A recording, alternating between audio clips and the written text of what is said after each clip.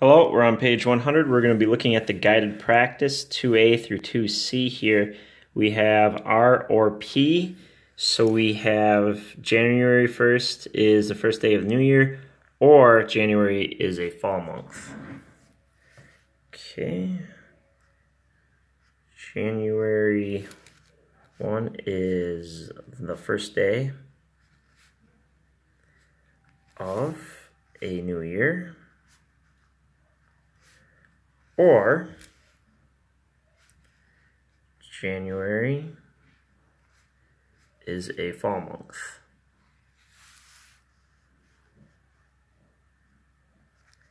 So what we have here is R is true and P is false. So we have true or false. Since just one of the parts is true, this is true. Okay, in an or statement, you just need part of it to be true for the whole thing to be considered true. Now we have Q or not R. Okay, Q is January has only 30 days.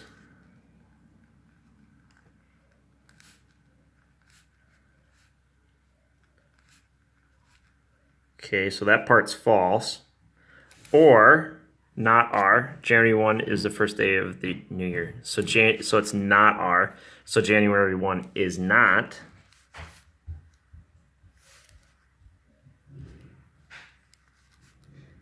Not the first day.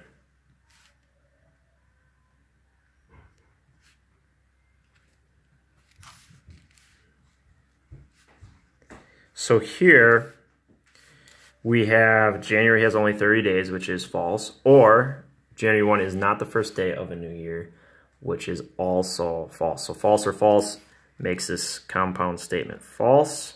Your next part here, we have P or not Q. So it's going to be January is a fall month.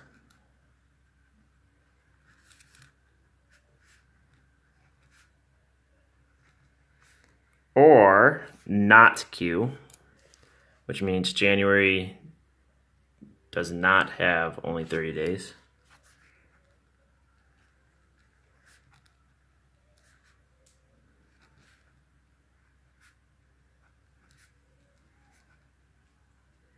Okay, so what we have is January is a fall month. That is false. Or January does not have only 30 days. That part is true. So we have false or true. Since one of them is true, the compound statement is true.